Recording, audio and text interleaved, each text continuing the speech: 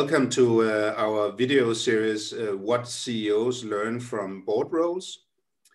We are delighted to have with us today Carsten Hellmann, CEO of ALK, a pharmaceutical company specialized in the development and manufacture of allergy immunotherapy products worldwide, and non-executive director of Coloplast, a multinational that develops and manufactures and markets medical devices. Carsten, a warm welcome to you, and thank you so much for taking time to be with us today. Thank you, Tobias. It's a pleasure to be here. Carsten, you joined the board of Coloplast a few months after being appointed CEO of ALK back in 2017. How has your non-executive role benefited your day job as a CEO? I joined Coloplast a few months after actually I got the CEO job at ALK, and ALK was also in a situation where a lot of things needed to be done. So I think one of the things it really gave me was a room to think, where I met other people, other executives, and another business setting from another state of business setting, meaning that instead of just being sucked into solving problems where I had an opportunity to get inspired by other people, and also broaden the network a little bit in Denmark, as I came back from a job in France where I was an executive of Sanofi. Coming back to Denmark after years abroad, it also was sort of spinning me into a good Danish network where I could benefit from good advices from trusted people, also in the phases I was going through in my job as CEO of ALK. And Carsten, what surprised you about the non-executive role, given your prior interactions with boards as an executive? I think one of the things that I learned, this is not my first non-executive role, but certainly the biggest one I've had, is the ability to not be an operational executive when you enter the boardroom. In particular, when you are very busy, you are transforming, you are energizing your own organization, and then suddenly you step into another setting where you're not supposed to do that. You're supposed to listen, to guide, and to help an existing management on dealing with their issues and their problems and the governance part of that as well. And I think that internal conflict where you almost want to jump into the shoes of the CEO and do his job or her job, you really need to hold yourself back and reflect about what's going on and take the best of what you have learned. And I can say that in particular over the last year and a half or year when we had the Corona crisis and so forth, actually there was a lot of exchange because suddenly there wasn't a given answer to any problem. And there actually we could benefit of having a platform where we just try to discuss what's going on, what can be done. So this is about having the right balance, jumping from your very busy executive job into a boardroom where you're supposed to do something totally different.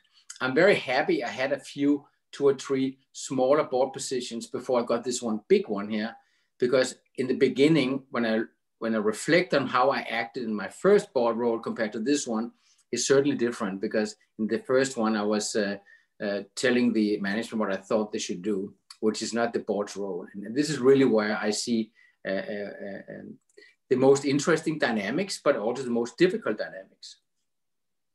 Interesting.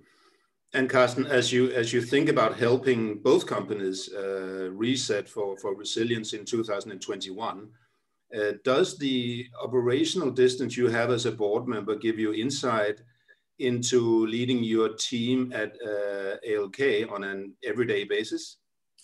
Yeah, definitely, because in particular when we have a situation where there's a lot of unknowns, you can't really calculate your answer. So any enlightened and qualified discussion you can have outside your own current CEO role, where you also have to acknowledge that there's a lot of embedded conflicts and discussions in your job, which reflects to your and relates to your company. Where in a board role, it's more like a free space where you can exchange opinions, in particular in an uncertain world we are right now, where there isn't that concrete answer. You can have much more reflections and guidance to each other. So certainly there's a lot of the things that we implemented and did in Coloplast that I'm bringing back to ALK as, okay, they tried this, that didn't work, and the other way around.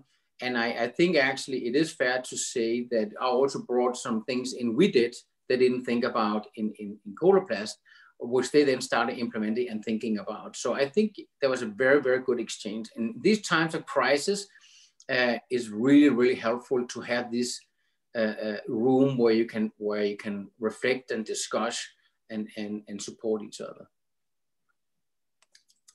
And both ALK and Coloplast are in the same sector, broadly speaking, in the healthcare space.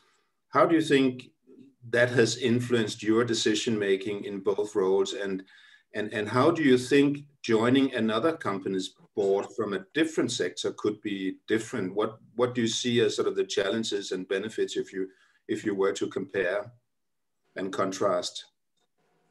I think we now have a size both in ALK and Coloplast that it's not 100% and so much the sector as such that drives most of it.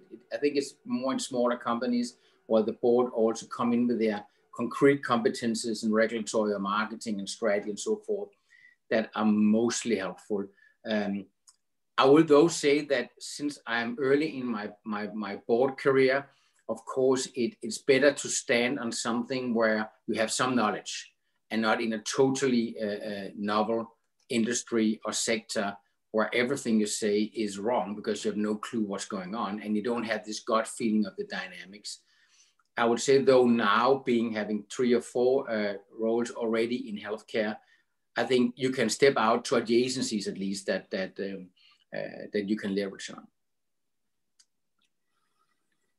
And in terms of the network you build, Carsten, in your opinion, what are the benefits and what would you say are the challenges of sitting on the board of a Danish company versus the board of an international company or a non-Danish company?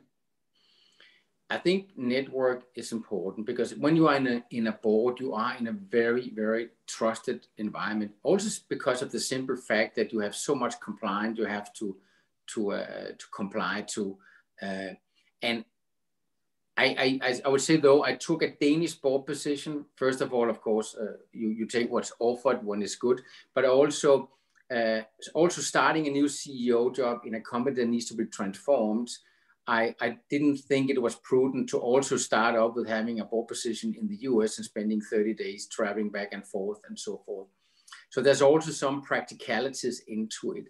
I hope for the opportunity to, over the next couple of years, to get some international board positions, because the whole political environment, the compliance environment, and the European and American environment, maybe also Chinese, we talk a lot about the blue and the red world going forward.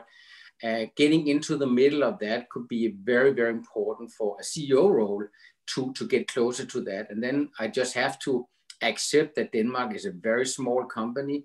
And even though we think that our companies are very big and very global, having been in the executive management of Sanofi, they are not. So there is, of course, some things internationally that would be very good to have under the hood.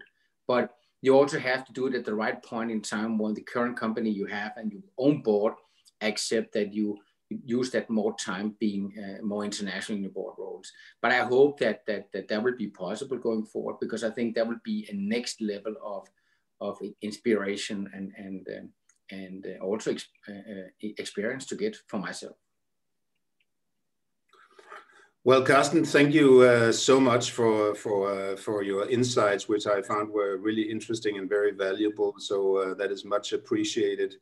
And I wish you a wonderful day. Thank you so much again. Thank you so much. It was a pleasure. Have a nice day.